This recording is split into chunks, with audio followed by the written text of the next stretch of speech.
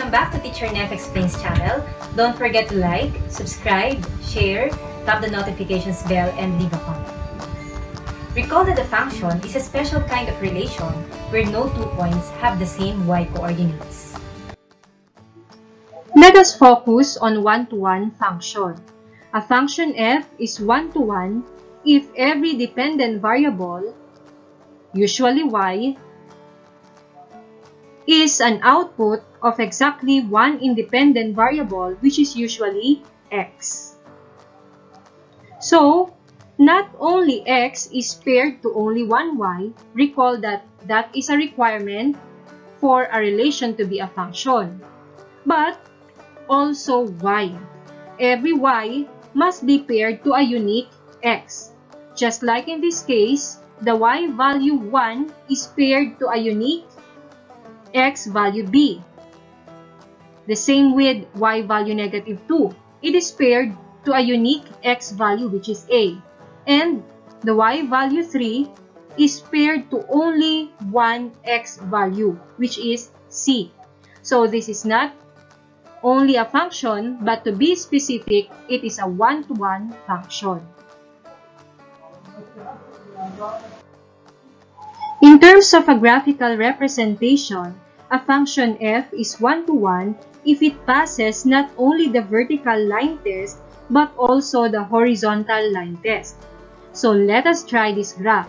Suppose the given graph is this line, this red line. Okay, let us draw a vertical line on it.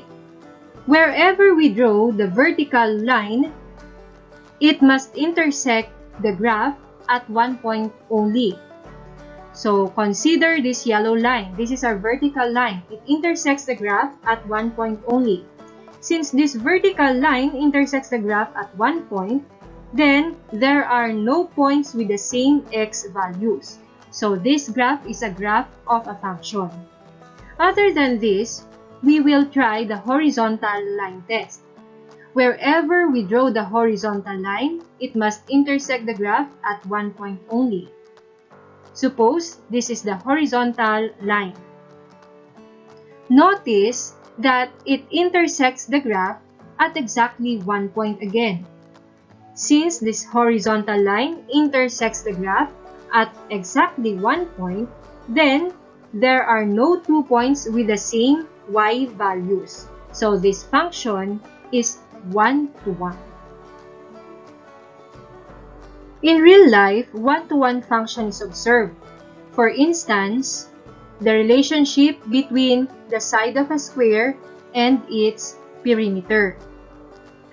Since the formula for finding the perimeter of a square is p equals 4s, where p stands for the perimeter and s is the side of a square, then let us just assign values to s to get their corresponding p values. Suppose that s is 1. P will be 4 times 1 or 4. If s is 2, then p is 4 times 2 or 8. If s is 3, what is p? So that's 4 times 3 or 12. Notice that for every value you assign to s, there is a unique corresponding value for p. So there is a one-to-one correspondence.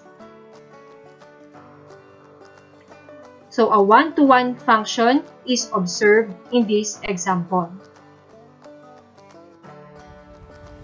Another is the relationship between a learner and LRN, or learner reference number. Since LRN is unique to every learner, and vice versa, a learner has only one LRN, then this exemplifies a one-to-one function. And you know what? There is at least one one-to-one function I can cite that is recorded in the Bible. It is the relationship between a person and fingerprints. In Job chapter 37 verse 7, it says, "He seals up the hand of every man, that all men whom he made may know it." That is, Every person has unique fingerprints which cannot be shared even by twins. So you have just learned how to represent real-life situations using one-to-one functions. Until next time!